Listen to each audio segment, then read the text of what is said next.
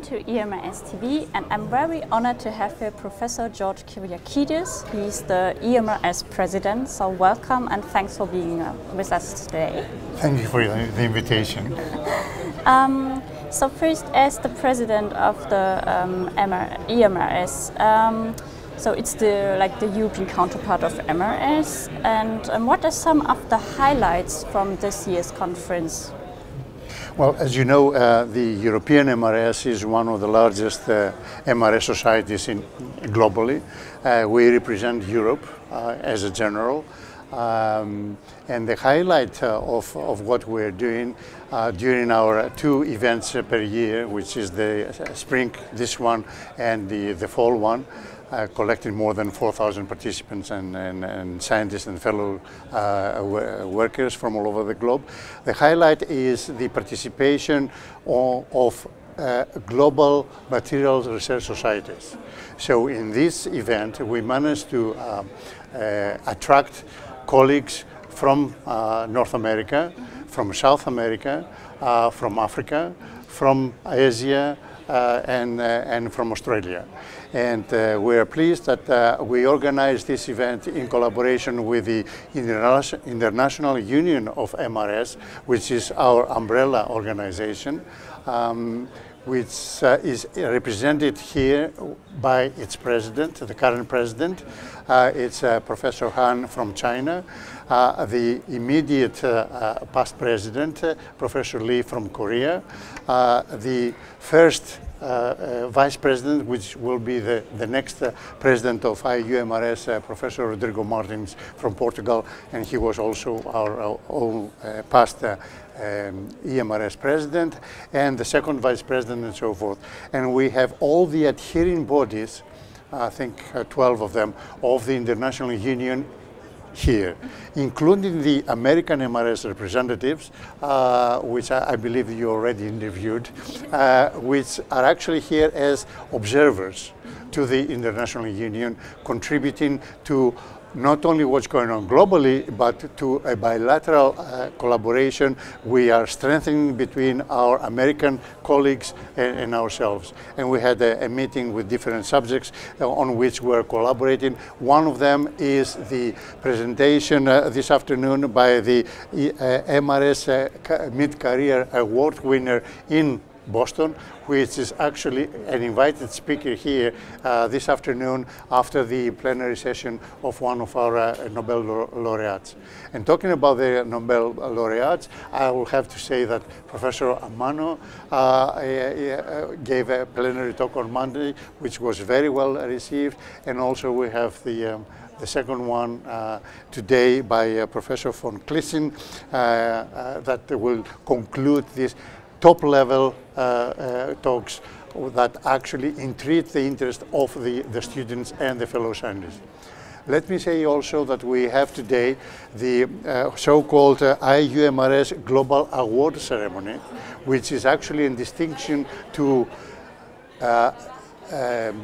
globally appreciated and leaders, global leaders, who actually made a lot of contribution not to the scientific part of the community, but to the societal part of the community. How we get the message to the society, how we get the message to the public, and so forth. And we are glad that this year we are honoring a commissioner for research from Brussels, Commissioner Carlos Moedas, who unfortunately is not going to be with us here.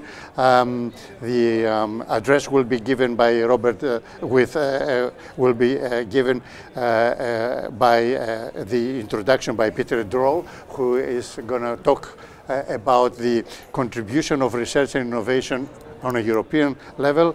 And also the second recipient is Professor Bob Chang from Northwestern University, honoring him as the founding president of the IUMRS and the mastermind behind having this global organization. So seeing all those top-level speakers, so for you personally, what role does material science have also for the society today? Well, we are putting a lot of emphasis on motivating the young generation because this is where the future is. We are motivating people through awards, through, let's say, diplomas, and we're motivating people by actually giving them a floor of an international scientific environment of very high level so that they can actually attend top-class talks by people whom they will otherwise have a difficulty to approach or have access to.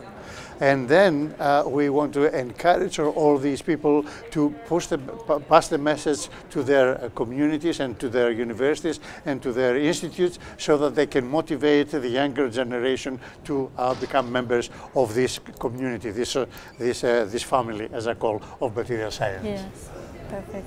And when we look at Europe today, also we just had the European elections, and in many countries climate change is now on top of the people's agenda, also for the young generation, like Greta Thunberg has a huge impact on the young generation. So how does material sciences fit into this? Oh, in all sorts of aspects, from making a device itself to making a system that can measure, let's say, changes in the climate, to putting materials in space, in the satellites. So materials is the fundamental concept on anything we experience today, and we call it technology. So any aspect of the technology, the bottom line has a material, whether it's silicon or gallium arsenide or polymeric material or perovskite or whatever. It doesn't really matter. We have to start from the grounding part of it, which is the material. And then we're building devices, and then we're building systems, and then we go to the applications.